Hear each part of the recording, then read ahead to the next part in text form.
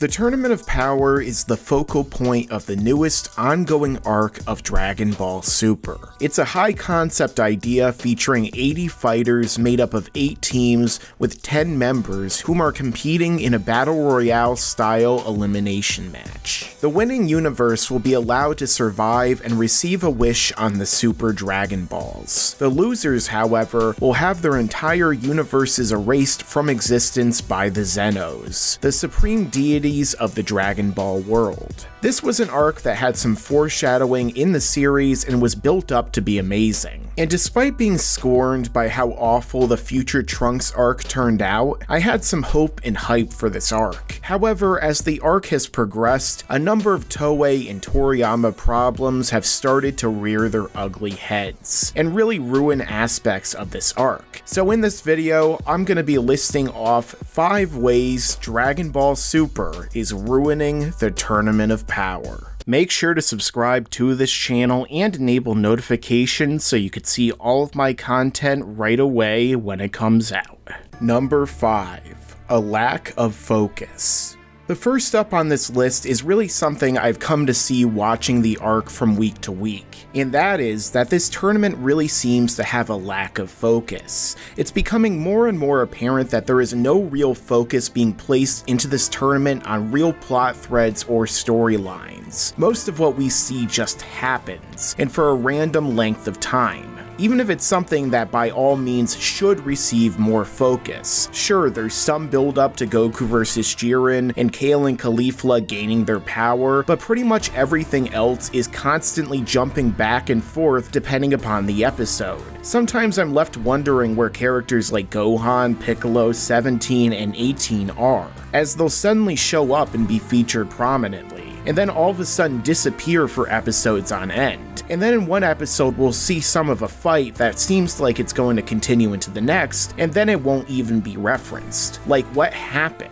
It's becoming pretty clear over time that the writers and directors of this show either don't have proper oversight or simply aren't on the same page, which leads to major story, tone, and focus inconsistencies. But it also leads into the next item on this list. Number 4. The power scaling is horrendous. Now, I know a lot of people don't agree with me about power scaling, but there is becoming less and less credible in-universe explanation or rationalization for what the scaling has been as of late, which is horrible. And I just recently rewatched the entirety of Dragon Ball GT, so I know bad scaling when I see it. Yet at times, Dragon Ball Super has put GT's scaling to shame. This really started to happen around the time of the Future Trunks arc, when Trunks can fight a post-god Goku. Goku can overpower a Fusion who is clearly trying harder than he did against Trunks and Vegeta, and then Trunks can fight Merge Zamasu after literally seconds before Zamasu tanked the final Kamehameha and was bragging about it. But there's been episodes where the scaling makes that look competent. In episode to episode, it seems to have a totally different structure. Now Gohan, who magically got to Super Saiyan Blue level in 2 days,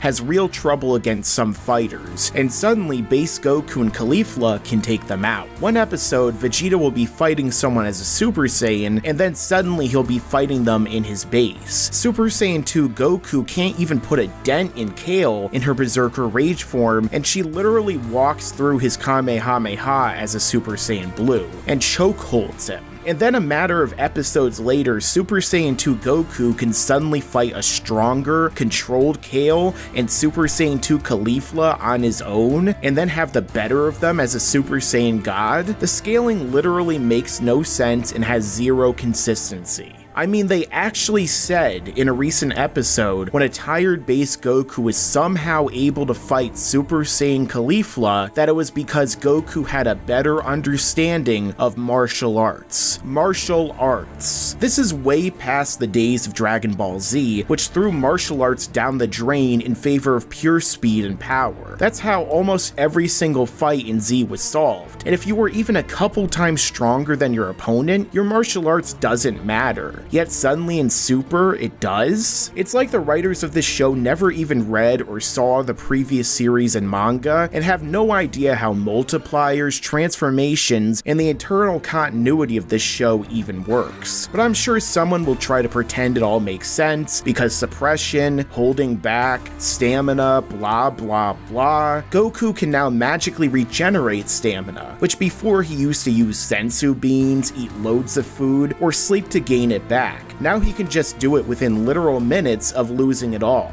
I wonder if he'll learn super ventriloquism next. Number 3. Writing it backward. So one of the problems which I feel ties into some others on this list is that this arc at times has felt like it was written backwards. Now the opening to it, which featured the ZEON exhibition tournament, was pretty great. We got an awesome fight for Majin Buu, which gave him some shine, another awesome fight with Gohan using his mind to overcome blindness, poison, and an unsensible opponent, and then we got an alright fight with Goku, where he basically overpowered his own power, and you get the idea. And naturally, all this was cut out of the manga. Good going, Toyotaro, you really deserve all that praise you get. But this video is about the anime, so I digress. Everything after the ZEON exhibition match has just been written the opposite way of how it should have been. We get a little over 10 episodes of Goku recruiting the Z fighters, Gohan and Piccolo training, and Goku sparring with everyone one-on-one, and then we get glimpses here and there of other universes gathering their fighters. The most attention to other universes we saw was, unfortunately, with Universe 6's 3 Saiyan fighters, Kaba, Caulifla, and Kale. But the common theme with all of this is how incredibly rushed it all was. Gohan and Piccolo train a little bit and suddenly Gohan can fight Goku as a Super Saiyan Blue. Roshi was just training off screen, same for Krillin, and can impress Goku and even defeat Gohan through means that would go on to not matter afterward.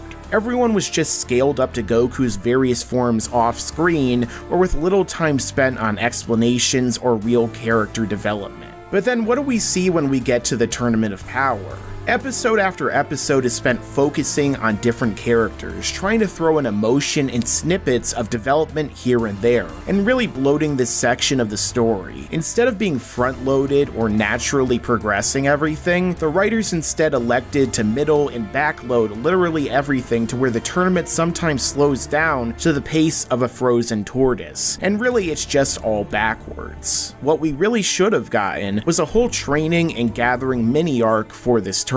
Actually seeing our teams meeting one another, learning their aspirations and goals if they win, and maybe seeing a problem with the stipulations. We could have seen Gohan, Piccolo, the androids, and even the humans go into the hyperbolic time chamber and train for episode after episode, figuring out team maneuvers and realistically growing their powers to levels where they make sense to be where they are, not just saying they've been training off screen. We could have learned more about Universe 6's Saiyans and what their experience was, why they were so strong, and maybe even had Champa and Vados train them temporarily. It would have been funny seeing Champa getting out of breath showing them how to fight, but then still showing him to be immensely powerful when he's serious. And if Whis has a staff similar to the Time Chamber, what's to say the other angels don't as well? There's so many ways that they could have played with time and made us actually care about the characters, and then when we get to the actual fight, it should have been a real deal, movie quality collection of episodes, animated as great as Goku vs. Jiren and Goku vs. Kale and Caulifla, and it should have been super fast paced, filled with teamwork and tactics, and ended far sooner than it's been dragged out to. But instead they did it the completely opposite way.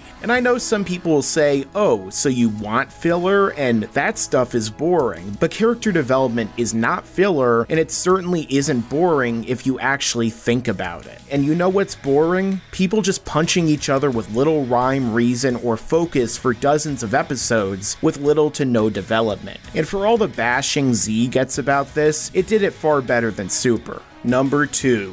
Kefla. Now, if there's two characters that absolutely bring this arc to a screeching halt for me, it's Kale and Caulifla. The two of them are utterly annoying fanfiction tropes of characters whose very existence is a walking billboard for the fast forward button. And the worst part of all is that they've been given far too much screen time. If they were just annoying characters in the background, it would be one thing, but Toei or Toriyama or whoever is making these decisions is shoving them in our faces to an obnoxious degree. They get episodes devoted to them which are usually the same thing over and over, with them saying the same things over and over, and them just mowing through far better and more interesting characters over and over and over again. And you know what? Just to throw the biggest middle finger Toei could at me or the audiences who just want them off the screen, they instead come up with some incredibly contrived nonsense that Toyotaro must have inserted into the story himself, about how Kale and Caulifla just so happen to have Pitara earrings on them, and then are allowed to fuse together into Kefla. Now, I think a magical item which makes two people absurdly strong and can own almost anyone is a weapon, but I'd also think that Goku and Jiren looked like they were flying in previous episodes, so clearly the rules have been long ignored. But just the fact that this happened is one of the dumbest things to ever happen in this show. And this is the same show that said Goku never even kissed his own wife, or knew what kissing was when Chi-Chi kissed him on the cheek in Dragon Ball and they've had 2 children.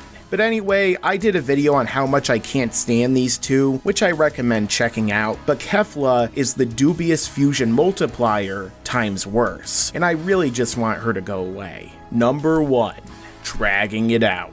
Now, I've already touched on how elongated this tournament has felt so far, and how the pacing can really make no sense and comes to a screeching halt at times. However, the very concept of the tournament itself is being dragged out, and with no clear endgame in sight as of yet. Now, being hardcore fans of this series and following every episode in the Japanese, and the various Dragon Ball YouTubers, we know people love to speculate, even at times to ridiculous degrees. However, one thing that seems clear is that most people expect there to be some sort of twist in this tournament. Most people whom I've seen comment or talk to think the tournament will be interrupted, or at the end something big will happen, and this is certainly a possibility, but as the episodes continue to go on, I'm starting to just want them to get to the point already. If this is all big setup for the tournament being interrupted similar to what happened in the Buu saga, then they just need to get there already.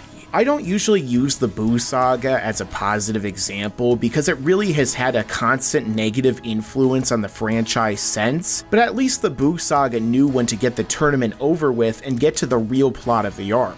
The opening to the Buu saga, which led to the interruption of the tournament, is only 20 episodes. These 20 episodes include the reintroduction of Gohan, the Great Saiyan Man, Vidal's training, Goku coming back, and the tournament itself. Likewise, the opening to the Tournament of Power, if we assume a similar outcome, is going on 40 episodes. And there's a lot less happening if we compare the tournaments. In the Buu saga, we got a fun children's tournament with Goten and Trunks. We also saw fun antics with Mr. Satan, as well as the introduction of the Supreme Kai and Kibito, as well as the implications of something bigger going on. We saw a brutal and emotional beating of Videl by Spopovich, and eventually as Gohan was attacked and drained by Spopovich and Yamu. All of this tied into the plot and had a far clearer focus than what we've seen in the Tournament of Power thus far. And if this thing is going to be interrupted, then they've done a poor job thus far setting that up.